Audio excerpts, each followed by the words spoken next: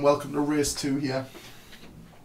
It's race 2 and it's a 1 mile 6 furlong class 2 handicap for 0 to 100 rated horses, and we have Hendrix for Michael Scala, Quattro Catch for James Shea, Hishan Luda for Vinnie Gerard, Pitch Perfect for Pontypool Racing, Deal of the Day for C. Beckwith, Winks Dan Hughes, Rince Wasmy for Davy Ladd, Highland Gala Martin Leedon, Melbury Namibia Davy Ladd, Treasure Decala Alex Ince, Evil Wind Martin Leedham, and the last one is Red Law for Alex Cherry, and we are off in the Betfred Old Borough Cup here.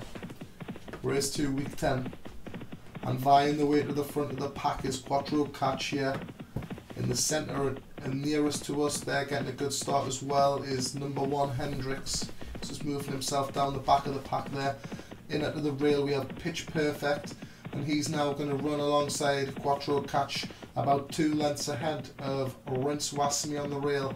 Deal of the Day, Evil Wind to the inside of Rince Wasmy, Treasure Decala, and behind those we have Winks, Melbury Namibia, Hendrix, Highland Gala just moving a bit further forward there, Hishan Luda, and last of all on the rail at the back is Red Law. There's only about 15 lengths covering first to last here, as Quattro Catch moves on at what is a decent clip.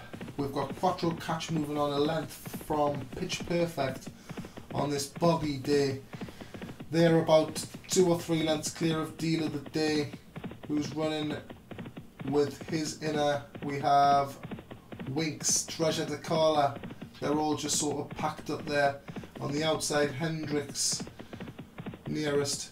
And behind Hendrix we also have Hishan Luda, still Red Law the back marker as we move with a mile left to travel.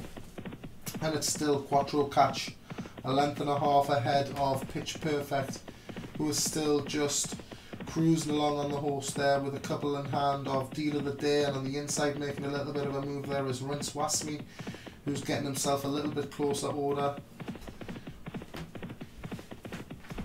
And moving on now with 5.5 furlongs left to travel, it's still Quattro Catch being asked to move on there, trying to increase his lead, but he seems to have a little bit of a party joining him at the minute in Pitch Perfect. Rince Wasmy and Deal of the Day wants to have a chat, and on the outside here comes Hendrix, who's thinking about strumming his banter in the scene, and we've got Quattro Catch for a length and a half ahead with Rince Wasmy, who's looking poised to challenge here. We might enter the 3 furlong marker.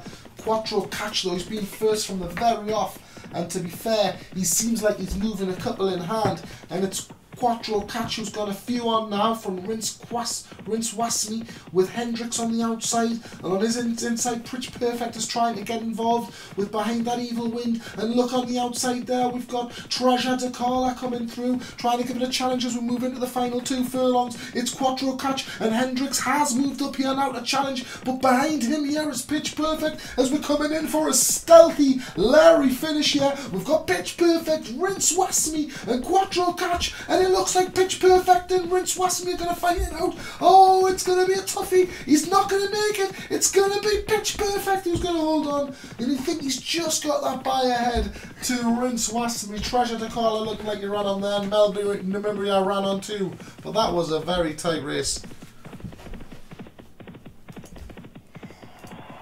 Pitch Perfect, Rince Wasmy second, Quattro Catch third, Treasure Decala.